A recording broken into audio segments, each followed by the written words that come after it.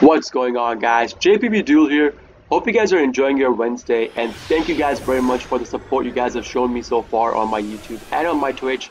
And if you guys want to check me out when I do go live on Twitch, it's twitch.tv/jpbduel.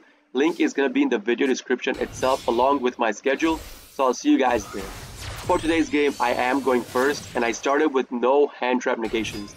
And surprise, surprise, opponent has Ash Blossom. The Ash Blossom is my first graveyard activation. I can't do anything about that. I don't have any combo extensions myself to go into my combo, so I have to end my turn. On my opponent's draw phase, I activate MAXX, so this will at least either deter him from going into a full combo if he's playing a combo deck, which he was playing PhantomKnights, and he decided to take the MAXX challenge. This is another MAXX challenge video for today. Both my videos are about my opponent taking MAXX challenge and regretting their choices. So, once my opponent takes the MAXX challenge, there are 3 outs in my deck that I do want to draw into. First of all is the Nibiru, right? Second is our Ghost Belt. Third is our Effect Veiler. So I was hoping to draw into those to stop my opponent's combo from fully going through.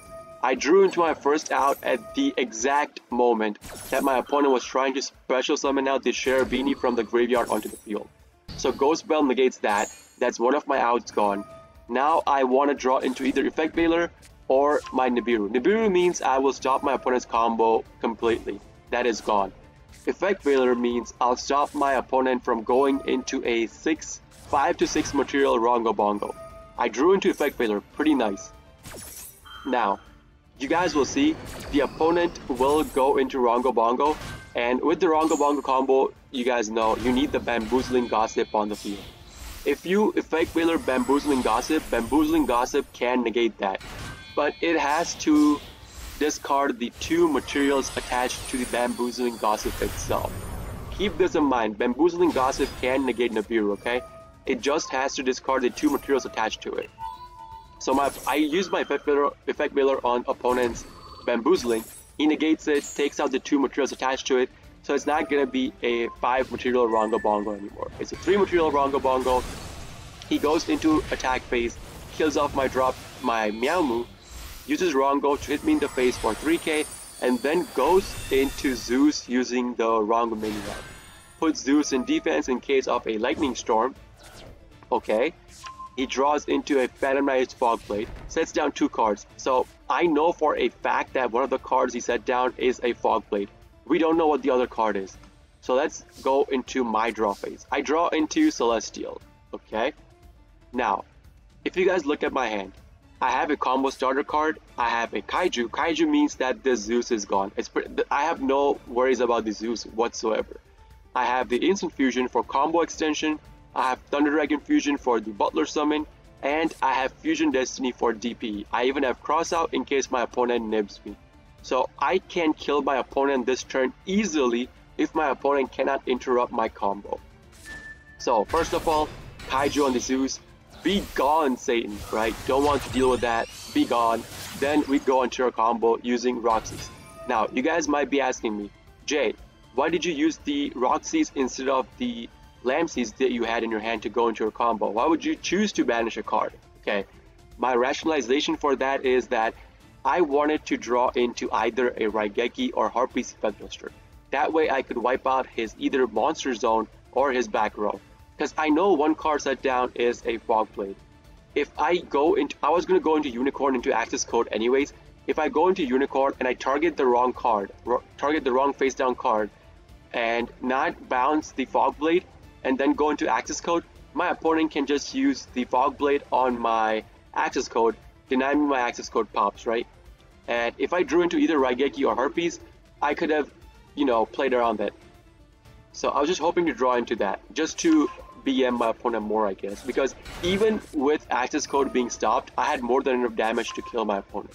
So I did not draw into Raigeki or Harpies, drew into a Dropsies. Okay, fine. Go into our combo, get the Doodle-Doo, activate Pansies, chain block with prankkids plays, and at the end I put the Doodle-Doo. In case my opponent wanted to Fogblade the Doodle-Doo, that's why I put it as a last chain link. He did not do it. I searched for a Pranks. Place will lower my opponent's monster's attack by 500. Send to the graveyard another place. Special out Dropsies. Activate place, get a token. token plus diddle-do equals our nightmare. And this was really crucial right here. Which card should I target? Usually in my duels, I almost always target the card set in the middle. Like I don't target this, or this. I almost always target the card in the middle. So I targeted the middle card using the Nightmare's Bounce, and I chose wrong. That card was not the Fog Blade. So now I go into Access Code. Access Code will be put at 53 by its activation, and my opponent pops his Fog Blade on my Access Code. So Access Code gone. I had another Kaiju, so I specialed out the Kaiju because I gave my opponent a Kaiju as well, right? So that's 2800 damage on the field now. I use Instant Fusion, go for my combo extension. Go into Rocket Ride, tribute your Rocket Ride, get 2 cards on the field. 2 cards being the Lamseeds and Dropseeds, because if you guys don't realize by now, I have not used the graveyard activations of either the Lamseeds or the Dropseeds. So I linked those 2 off into my Bow Wow Bark. Now I could have specialed out more monsters using the graveyard activations of Lamseeds and Dropseeds, but if I did that, I would be scrambling around for more space on board. I would literally be space blocked. So I did not use their specials. I only used their effect of burn plus heal, did not use the special.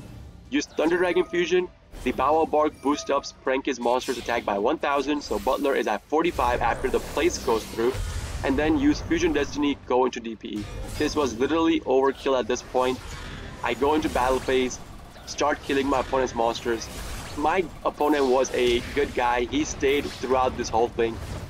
He did not just scoop and, you know, was like, I lost this game, let me scoop, go into another game. He was a good sport, so thank you, man. If you're watching this video, Tatyumaru, thank you very much for staying in the game. Thank you very much, man. With that being said, this is the end of today's game. Hope you guys do like these videos. If you like them, please consider hitting the like button, subscribing to my channel, watching me live on Twitch if you guys want to watch me. With that being said, this is JP Duel signing out for today. See you guys in the next video. Peace!